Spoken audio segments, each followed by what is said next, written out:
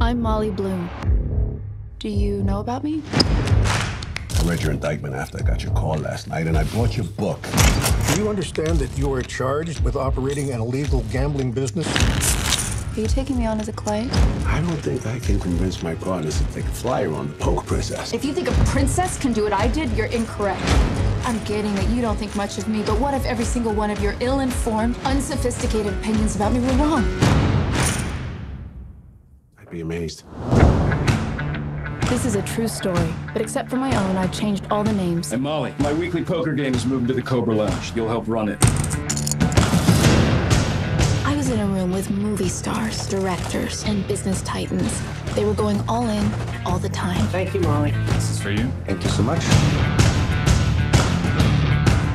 I'm gonna stop paying you as my assistant. You firing me? I'm not firing you. I'm just gonna stop paying you. You get paid once a week from the game. It doesn't seem fair. You're gonna stop paying me because I'm making too much money doing my second job, and if I say no, I'll lose both jobs because it doesn't seem fair? You don't have bargaining power here. You are unimportant. Do you know how many witches were burned in Salem? How many? None. They didn't burn witches, it's a myth. They hanged them. The humiliation had given way to blinding anger at my powerlessness. I wasn't gonna wait before I put a plan in place. I'll be hosting a game in this suite every Tuesday night. First buy-in, $250,000. That's gonna make noise. Let's play. He spent 8 years in Hollywood and 2 years in New York running the world's most exclusive and decadent man cave.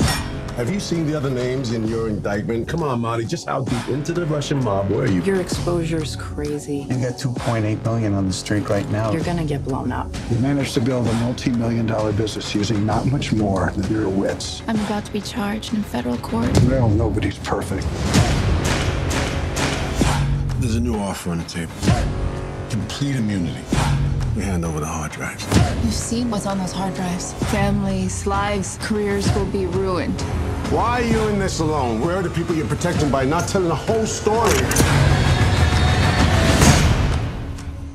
I'll tell them everything they want to know about me. About me.